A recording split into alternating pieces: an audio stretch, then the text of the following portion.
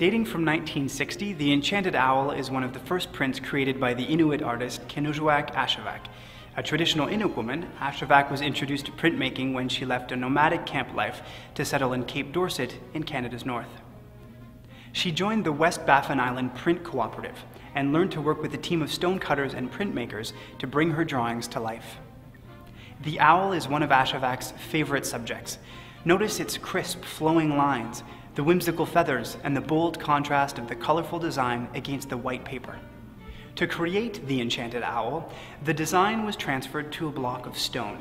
Next, a stone cutter chipped away all the areas where no ink should go. Then, various colors of ink were applied to the flat surfaces that remained. Finally, a sheet of paper was laid over the stone, and the print was pulled. 50 prints were made of Ashevak's The Enchanted Owl. Half were printed in black, blue, and red inks, the other half in black, blue, and green inks. As the prints were pulled, the colors began to blend and change slightly from print to print, making each a unique masterpiece. This was one of Canada's treasures. Share yours.